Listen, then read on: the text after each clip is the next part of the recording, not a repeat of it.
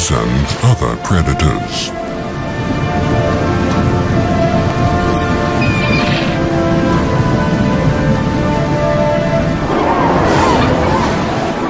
The Steller sea lions are the largest of the eared seals. They're an endangered species that lives on the rugged outermost islands along the Pacific coast.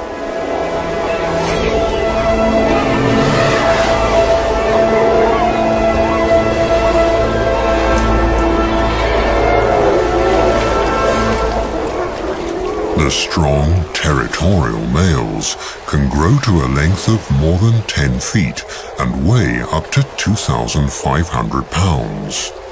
Each of them has a dozen or more of the much smaller females in its part of the colony.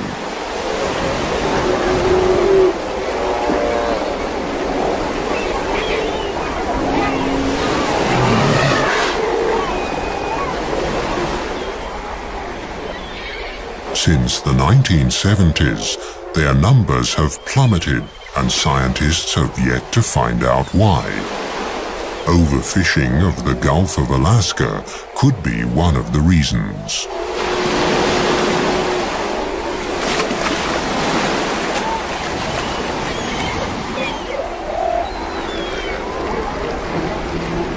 The weather turns. The first heavy rain of approaching autumn triggers the epic fish run. After 2 years in the ocean, the salmon are now returning to their birth streams.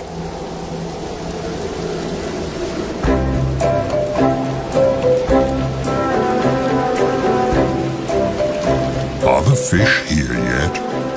A mother bear and her 2 white cubs patrol the shores of Princess Royal Island.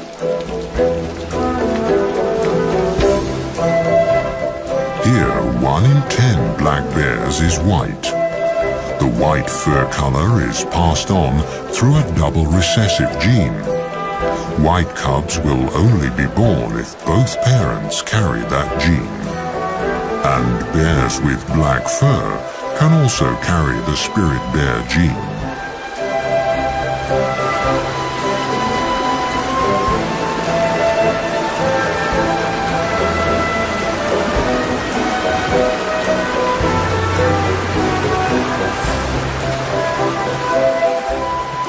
Eagles and river otters are the first to discover the approaching salmon run, which they are awaiting impatiently at the mouth of the river.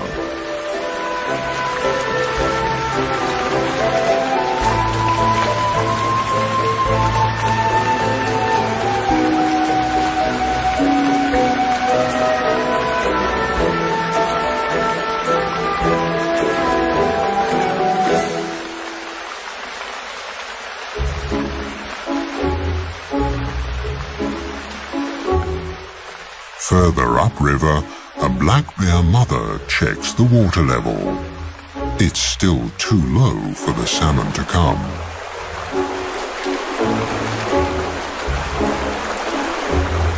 This little bear will see the salmon run for the first time in his life.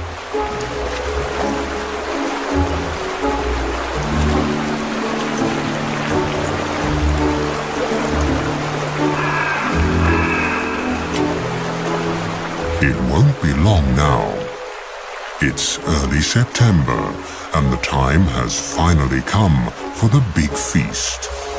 Eagles and bears, sea lions, otters, even the trees are waiting for the arrival of the year's biggest single source of nutrition.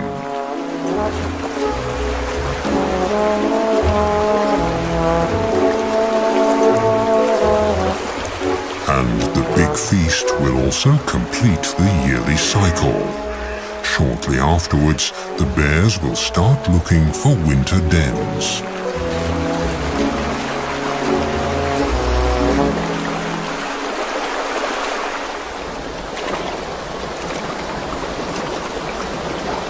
Bear tracker Marvin Robinson is hopeful. The rivers are rising. He's checking for clues on the islands as well as on the mainland.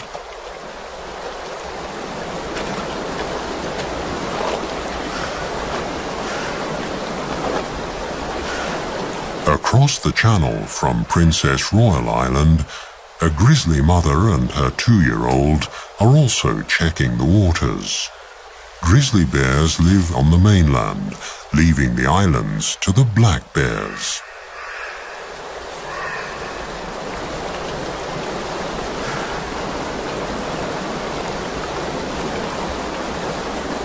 Grizzlies usually live higher up in the mountains, but for the salmon, even they descend to the estuaries along the coast. Marvin is concerned. The rains came late. He hopes the salmon run won't be affected.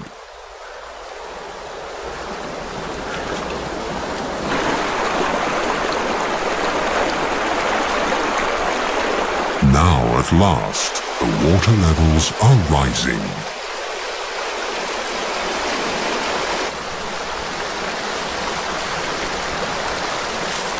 The grizzlies use the waiting time to stock up on sugar, trying to pull the last crab apples off the trees along the riverbanks.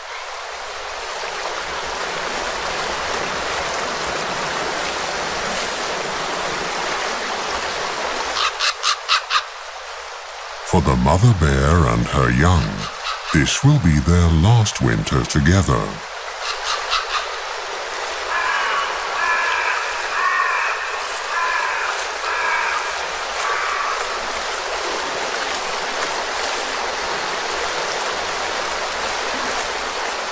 If she can fatten up enough for the winter, she'll have a new cub next spring.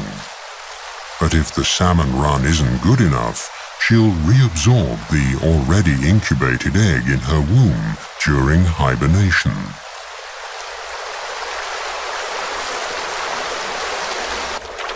Still no salmon, but now the autumn rains have really picked up.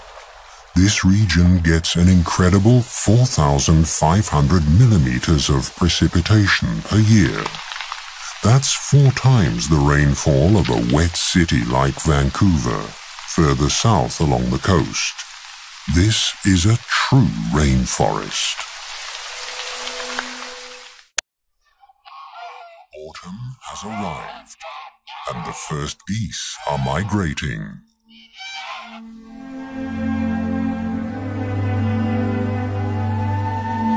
Finally, the water level in the rivers is high enough for the salmon to migrate too. They'll return to the self-same waters where they were born, among the gravel banks upstream.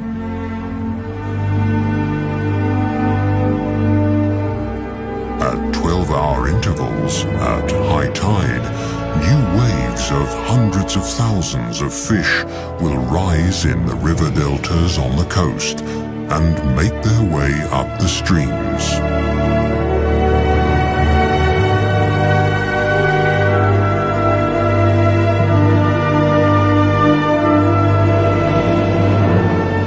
The clear waters of the wild streams along the northern coast of British Columbia are the habitat the salmon need to reproduce.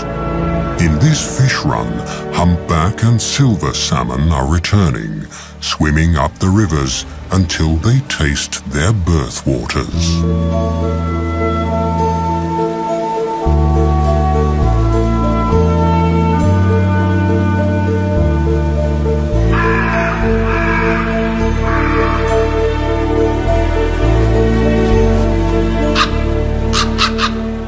They're here. The ravens, the heralds of the forests, spread the news. It takes stamina and blind determination for the fish to get to where they have to go. It's now or never. This is their only chance to reproduce. But the predators are already lining up. From the seagulls to the otters, they all want their share. For the animals of the Great Bear Rainforest, the waiting is finally over. Now it's time for fish and caviar.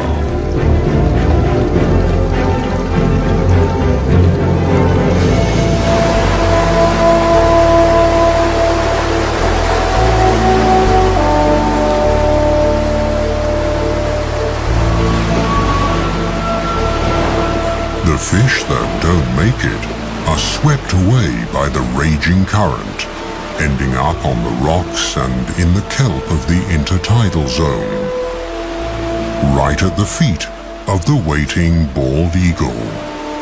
Its sharp beak is perfect for tearing up fish.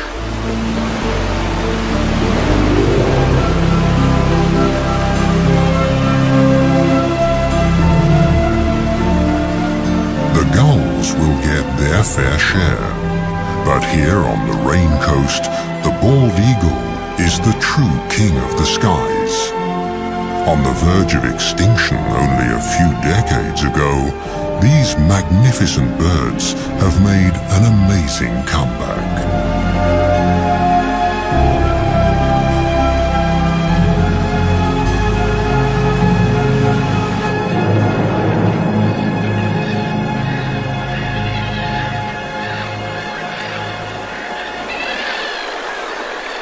On a bank in the stream, the raven patiently waits for the black bear to finish his breakfast. Without the bear, he wouldn't be able to get to the food. The skin of the fish is simply too thick.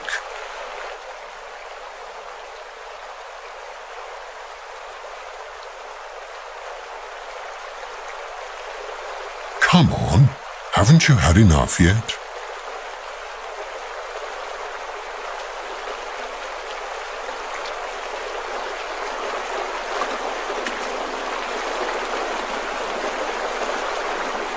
One salmon that never fulfilled his reproductive destiny. He died on the home straight.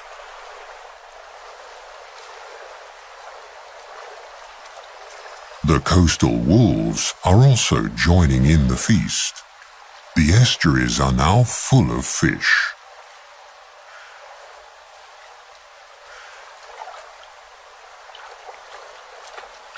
The youngsters are still learning the tricks of the salmon trade.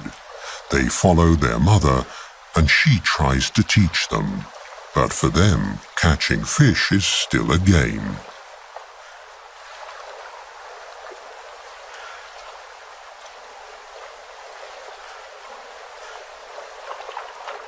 In the shallow tide pools, it's easy to see and grab the salmon, which are tired, in fact almost exhausted from their long journey.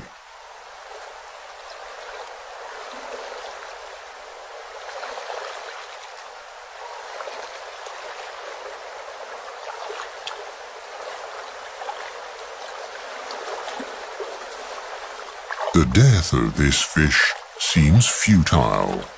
There are so many of them, easy prey for the hunters. But it's not the individual fate that counts here. With their sheer numbers, the salmon feed the whole ecosystem.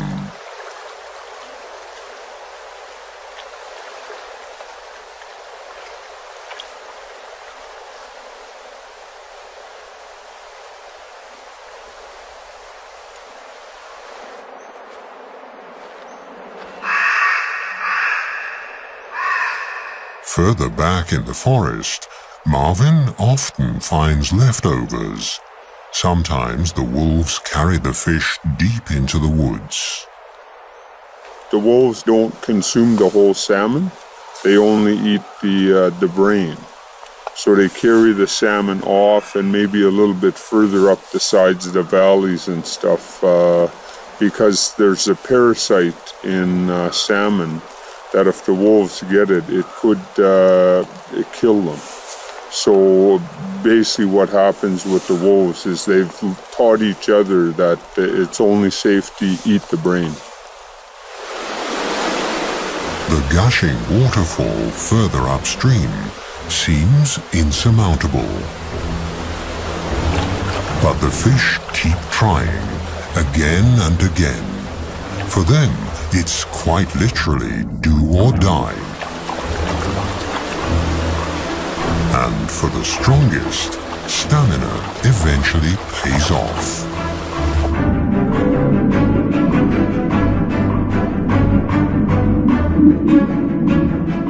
This salmon was born here 3 years ago. Now it has returned to its birthplace to spawn, in perfect sync with all the others of its generation.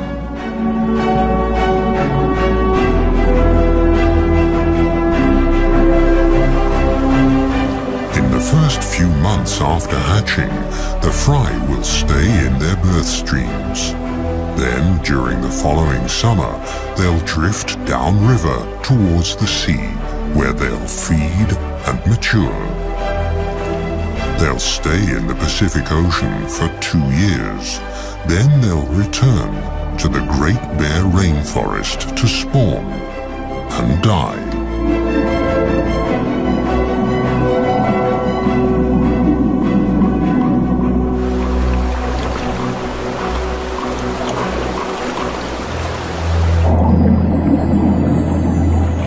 In a rush of hormones and wild abandon, the fish become oblivious to their surroundings and their predators.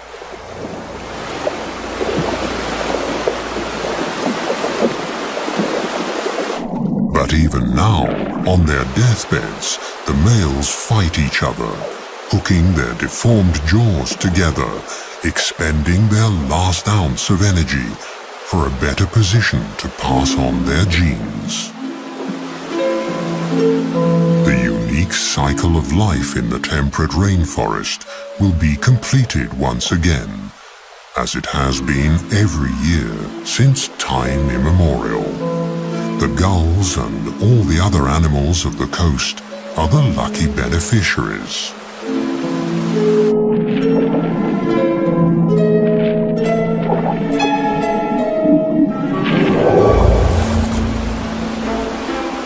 Foraging has become an easy task for the bear as well.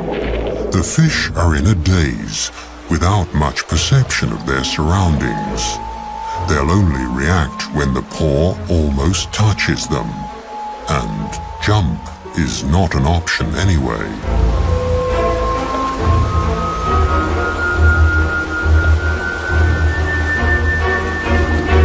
The fish look battered.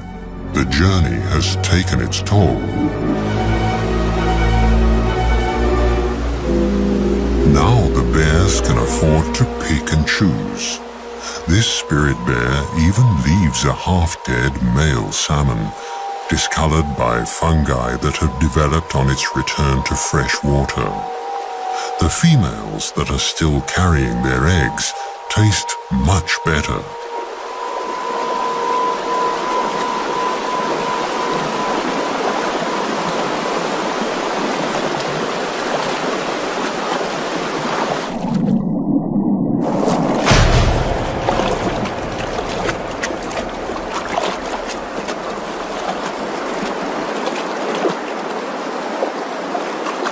During the 10 days of this salmon run, every bear and every wolf will each carry about 1,600 fish off into the woods.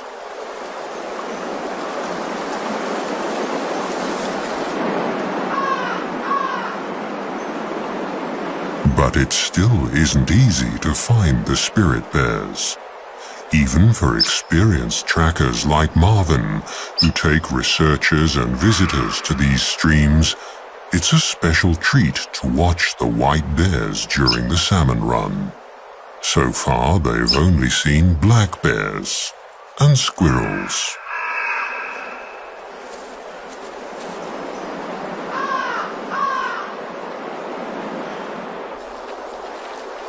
But they can watch various other animals and their behavior during the run. A black mother and her cubs feeding, for example.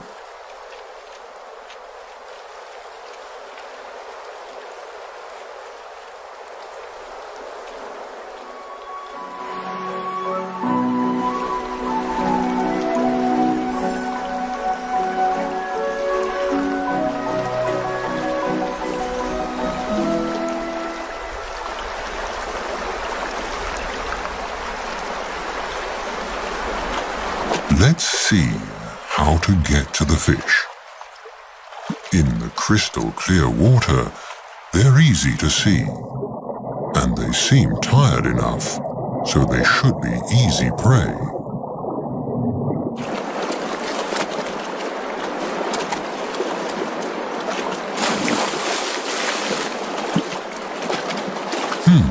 That wasn't too successful. The cub might need to practice a bit to become an expert in salmon hunting. Marvin the tracker has been walking the creeks for days now. Then, suddenly, there it is, Mochkmo, the prodigious spirit bear, one of the rarest animals on Earth, and one of Mother Nature's miracles, right in front of his eyes.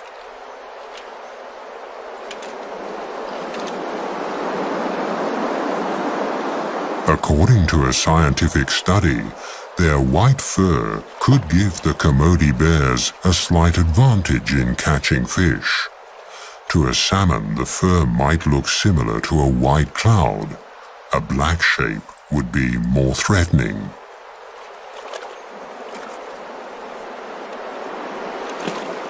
Marvin prefers to believe the legends, that the fur is a memento of the Ice Age, and the cloud hypothesis isn't proven anyway. In lean years, the white fur might make a difference, but at the peak of a good salmon run, no bear, whatever its color, has any difficulty catching fish. The bears almost work themselves into a feeding frenzy. During the rest of the year, the white and black bears rarely mingle, but now they all converge at the prime spots on the streams.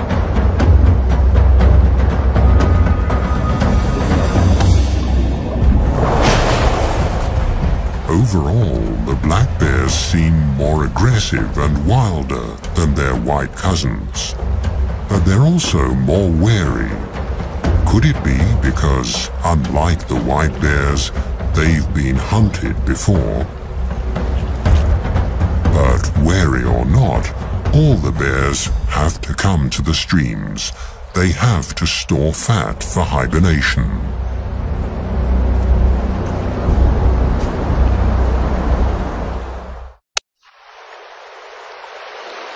There has been enough fish here for man and beast for thousands of years. For the Great Bear Rainforest, it's a matter of survival.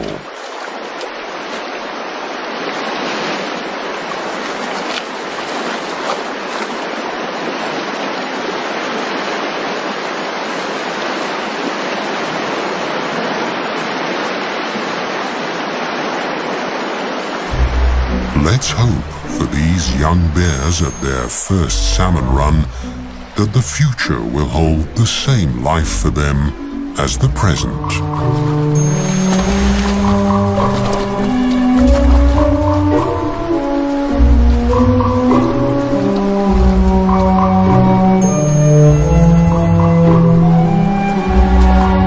According to native law, the black bears discriminate against their white siblings.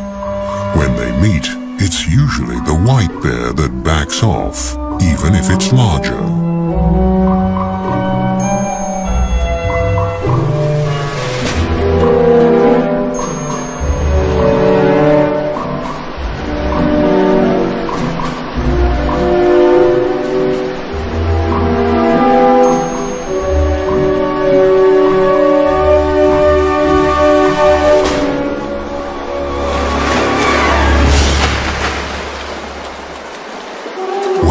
One last fish for the road should be all right.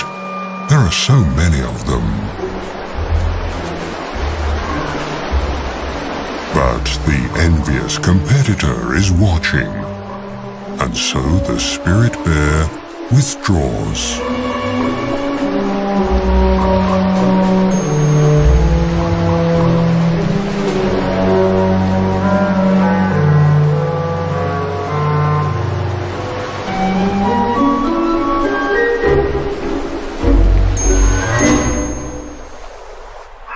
The bears often prefer to eat their fish in the quiet of the forest.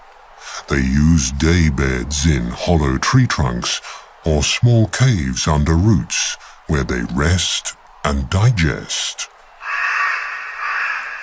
Maggots, bugs, and many microorganisms help the process of decay and decomposition. Mosses can macerate the organic nitrogen and make it available to the trees. The salmon are actually feeding the rainforest. The thickness of the tree rings alone can show which years were good salmon years.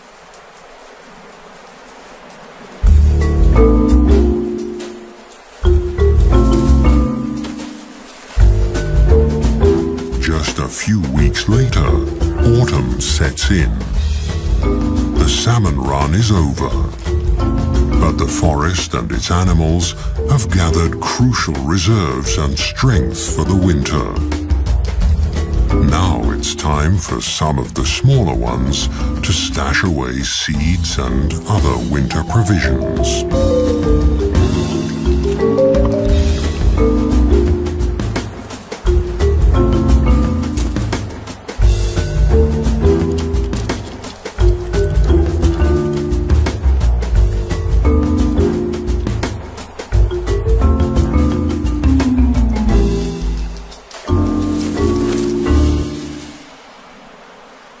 Now that the stomachs are full, silence returns to the Great Bear Rainforest.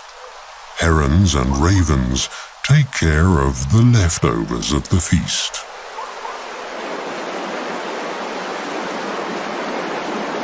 The remainder decays in or along the streams and is scavenged by the ever-present ravens. Whatever's left is swept into the ocean and becomes fertilizer, feeding the krill there.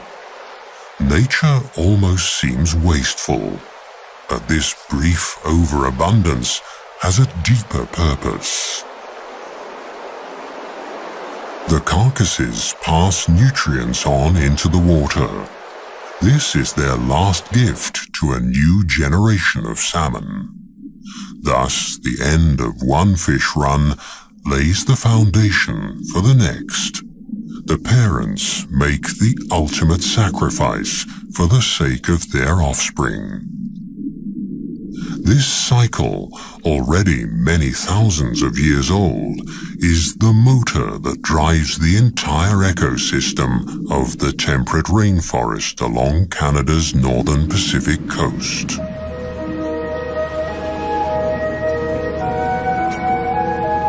But it's not just the motor that makes a system function.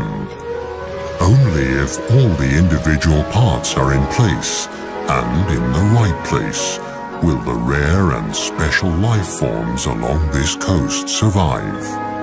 This is the insight the experts have come to on their way back from the expedition.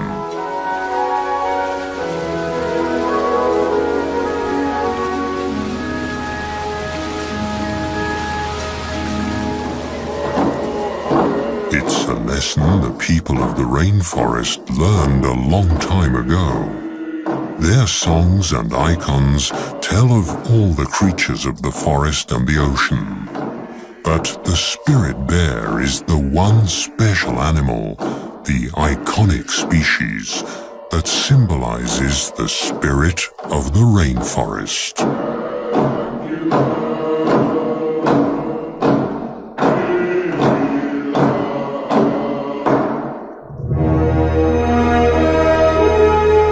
Freshwater streams and the mountains, the forest and the ocean, the winds, the plants, and the animals. They all had to play their parts just right so that this temperate rainforest of Canada's northern Pacific coast could develop over thousands of years. It's a system that needs to stay intact, because only then will Mochkmo, the spirit bear, have a home for the future.